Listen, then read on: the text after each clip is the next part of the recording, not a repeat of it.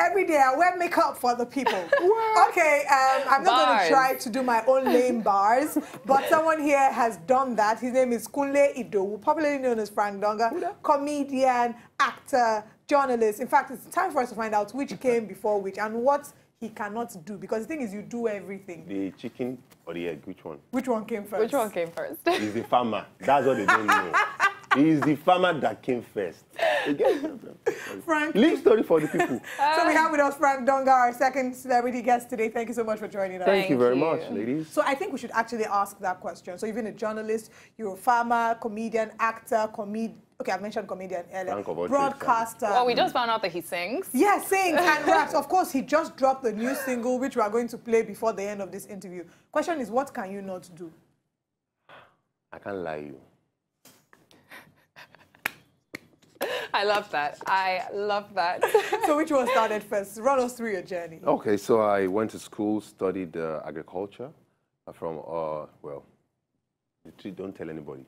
Okay. Because I bought the admission form for Ogun State University, but before we passed out, you know, it changed the name to Olabisi Onabanjo, so it's now OUU. So I have 2 universities for my first degree, Ogun State and Olabisi Onabanjo. But I studied agricultural sciences, majored in animal production, did my master's degree in the University of Ibadan, studied animal genetics. I was going to start my PhD in molecular genetics, but then media called me.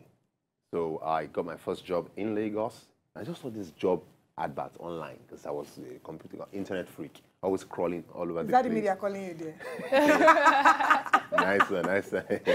I picked the call. So, you know, I saw this job opportunity that said we're starting a new Pan-African media platform. In 300 words or less, tell us why we should hire you. I'm like, okay, I'm gonna do that. You know, 300 words. Typed and they like called me for the interview. Like, woo! I wasn't expecting that. I was living in Ibadan. That's why I'm from. That's where my parents are. So I came to Lagos, did the first interview, passed through the second stage, and like eventually got the job in a CNN affiliate news station. And that was how I started my journey. We were trained by the former vice president of CNN and a whole bunch of experts. And then I did tons of hours of tutorials online to add to my skill and practicing how to use the camera, editing, special effects. I love animation. I watch loads of cartoons. I'm an illustrator.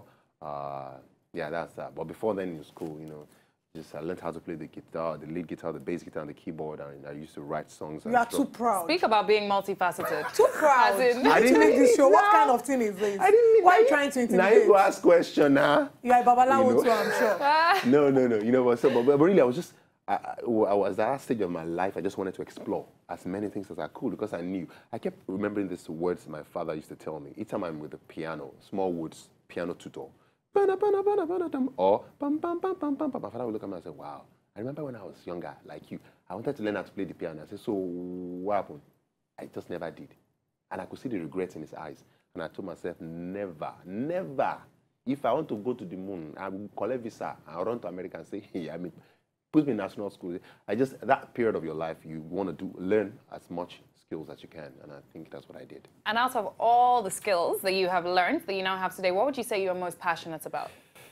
People. I love to see people smile. I love to see people happy. That drove me to all the things I do. I wanted to produce food. Being a farmer in agriculture, I wanted to produce food to make people eat well. I didn't just want to become a farmer. It takes a lot for you to see you have opportunities to study engineering, architecture, medicine, and say, I want to be a farmer. Something must be really cuckoo in your head. My friends thought I was, you know, losing my marbles. So like, I want to be a farmer because I could see. I loved agriculture. I wanted to produce food to feed people. Then I realized that, you know, I did certain things, certain ways, and my classmates, my friends and family, neighbors would laugh easily. I'm like, oh my God, it's so funny. Even when I don't see the funny in it, I'm like, okay. So I think my passion for people drives me to do all the things I do. It keeps me doing what I do right now, doing skits online, doing movies, releasing. I love to edutain people. Okay, now you also played farmer. You had the opportunity to be yourself, to be a farmer. In the movie you played last year, Hakunde, an award-winning one. So congratulations on that. Thank you. Okay, now let's talk about your journey into movies. Was it a mistake? Did you escort someone to go and do audition and stumble into it? Did not even call you. None will call me. They called. I know it sounds weird now. You say, why are you feeling pompous? No, yeah, pompous. Please, Zoe, I'm not so. Please, but the thing is this. So I started off. I was working with an online TV platform and with a few friends of mine, Mohammed Atta, Femi Bangbeton, and we, accidentally, I would say things. These are guys who were way back. We first met when I worked at a news channel I talked about. And then we found ourselves working together in another company, and I would say stuff, and the boys would be on the floor rolling, literally holding their sides and rolling, like, what's so funny? The way you said it, look at your face, and like, I don't get. But then one day I said, we should record some of these things and, put it online and see how it goes. Yeah, we should. We never did. Until that fateful day, I happened to be wearing that shirt and that tie, and I said a few things, boys were on the floor, and like, what's so funny? We get the camera, get the mic, get the sound, get the lights, I should call this thing. Almost accidentally. Wow. So do you record and edit all your videos? Yeah, for the most part. Including the ones where you had the pilot, Donga? Yeah. Wow, brilliant. Thank you. Wow. I have a team of people that I take pieces of advice from, a team of people that I need help from. For example, that pilot one, for instance, I struggled for a long time trying to get the right background picture. So there's no magic to what I do. It's simple compositing, green screen with a background image. That background image I searched online endlessly, I couldn't find. Until one day I was coming from, I think, Port Harcourt to Lagos, and I met a pilot who recognized me in the airplane and said, is that not Frank Donga? Bring him to the business class. And from the economy class, we had a chat, and I told him, oh, wow, I need this kind of picture. And he said, yeah, take a picture right now. And I didn't like it. He said, I'll take it and send it to you. And he sent it to me, and that happens to be. So shout out to pilot Tijan, wherever you are. Thumbs up. So, yeah, so simple. Brilliant. If you put your heart to it. And you meet the right people. Interesting. Now, freedom of speech and freedom of expression obviously are a fundamental human rights, but a lot of people are scared in Nigeria when it comes to liberating themselves through speech and expression because of the responses they may get. Have you had any negative responses, and I'm speaking of responses from our polity, towards your skits that you've put out there when you're speaking the truth? Not yet. That's the simple answer. To go in depth, I think comics or comedians have a special privilege or opportunity to say sensitive things in funny ways and get away with it easier than other people or other artists can. If you think about it, because your song is jammed over and over and over again, and because it's slightly different, people might find it offensive. But if you're a comic and you put out a skit, like I did with my interview series, I was really hammering out some issues. Even though there's a high chance you might lose the message in the multitude of the humor and the laughter, I haven't really faced any backlash yet, and I hope I don't, because I have a think tank that I bounce ideas off. Do you find this offensive? No, I don't. I know. Okay, fine, majority, I go ahead. And sometimes I just go with my gut feelings. But I think being a comic, it gives me the opportunity to douse tension when the humor is solid. Even the people that will come for you would have laughed and like, this guy is just a useless man, See what he did. Now you abuse it.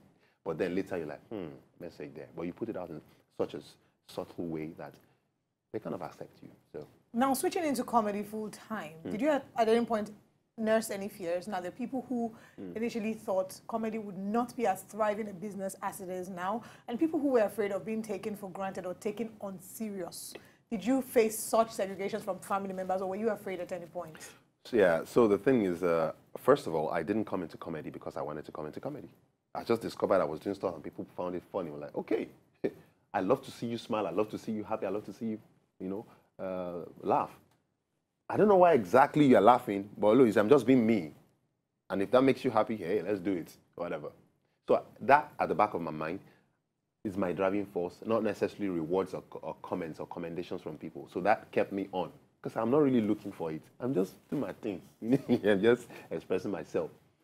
The internet or social media gave me a free and easy platform, outside of traditional media, TV, radio, print, to, because even on Twitter, I do humor with text.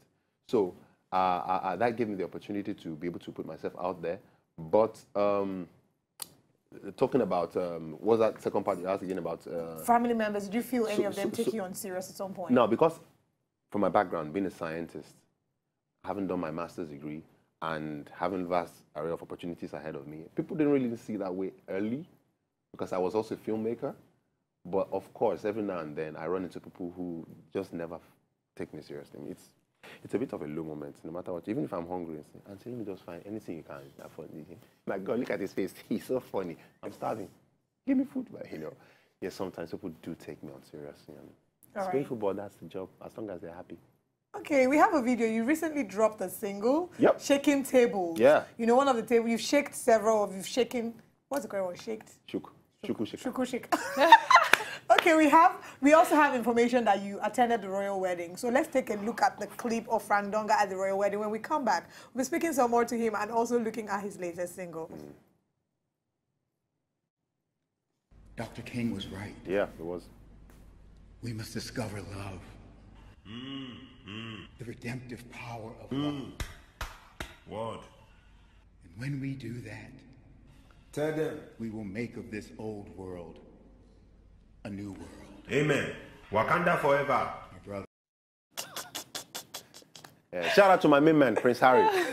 How was the wedding? That was tight. It was tight, man. You all saw it. You all saw it online. Like, woo! Wasn't easy. Like, wow. I was going up and down all over the internet. I trekked all over the internet. I was monitoring things, and things were monitoring me. The next question. Frank, this is your pink outfit, the one that we saw at in the royal wedding video. You always carry on the persona of an unemployed youth, maybe the lazy Nigerian youth. What inspired you to start your comedy with a signature outfit? So I wanted to express the challenges of one too many people I had run into that I knew as friends, family, colleagues, every now and then run into them who spend a lot of time and effort going to school, only to come out and discover that the educational system had really failed them. They weren't really equipped to fit into the job market, not really because of their fault, sometimes because of the background, home, or because of financial status, or because of their, exposure, and realized that there weren't too many jobs out there, one, and a lot of people, and also discovered, didn't get the jobs they would have gotten because they had low self-esteem at the point of job interviews, then they didn't do their homework. So all these issues were things I wanted to address. The struggling Nigerian youth who is a victim of a failed educational system and who also has a few faults of his own by not preparing himself well for opportunities. Those were things I wanted to bring attention to. So basically talking about the fact that we have employability problems and unemployment problems as well. Very interesting. Thank you for the fantastic work that you do with that, regards to that. Now, Frank recently dropped a single, Shaking of Tables. I don't know where that slang originated from on social media, but if you find the origin, please do well to let us know how it came about. But for now, let's take a look at Frank's latest music release. We are shaking. This day we are shaking. This day we are shaking. People will fall down. How can people get to download the song? So it's on SoundCloud. Just go to my page @FrankDonga_ on Instagram. Same on Twitter @FrankDonga_. Go to my bio. The link is right there. Free download from SoundCloud. What's the song about? The phrase, this table you are shaking. Every now and then I'll go to social media, especially Twitter or Instagram. Somebody makes a statement like, I wonder why people would just say, bros, this table you are shaking has a lot of, I'm like, wow, this phrase, people use it very often. I was like, important. So I wanted to do a social commentary about things in the society, addressing different issues from politics to, personal finance, living within your means, being a slave queen and living all those other things. So I had to, do a call, response, refrain thing, structure it in such a way that, you can also groove to it. And what has the response been like so far?